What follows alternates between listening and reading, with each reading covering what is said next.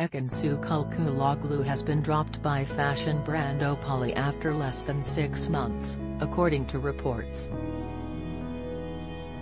The Love Island winner, 28, was said to have signed a £1 million deal with the company before launching her first collection in October.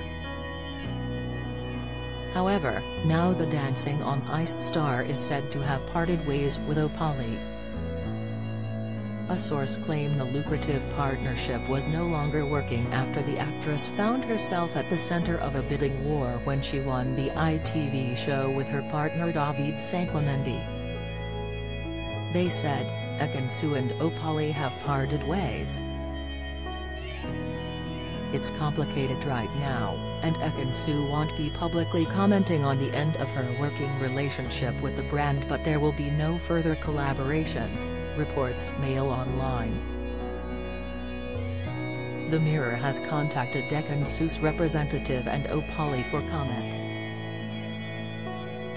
A bidding war was said to have taken place when the Turkish actress won Love Island in 2022. With her down-to-earth charm and stunning looks, multiple brands were after Ekin-Su, who beat the likes of Gemma Owen, India Polak and Tasha Gori to the top spot on the show. In August, the actress closed a reported £1 million contract with Opali, which became the biggest clothing deal in Love Island history. Ekin-Su released one collection with the brand and celebrated her deal with a huge party at London's One Marylebone attended by showbiz pals, including Sam Thompson, Zara McDermott, Antigone Buxton and much of her fellow Love Island co-stars.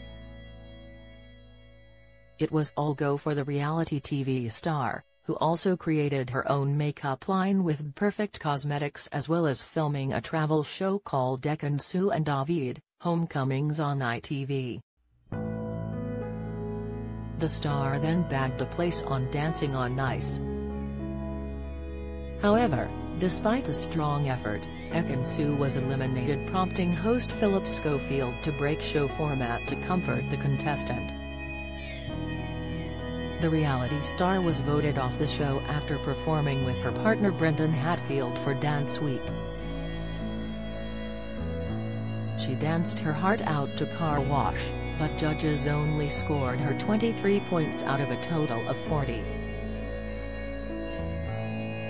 Landing in the bottom 2 with EastEnders star Patsy Palmer, Ekin-Su faced the skate-off for the second time in the show. She was in tears as she found out her fate and revealed she had been busy with endless work commitments, but tried her best. After her speech, Philip asked the Love Islander to get off the ice and give him and co-host Holly Willoughby a hug. "Come over here. Come on," he said. "We don't normally do this, but you need to have a hug."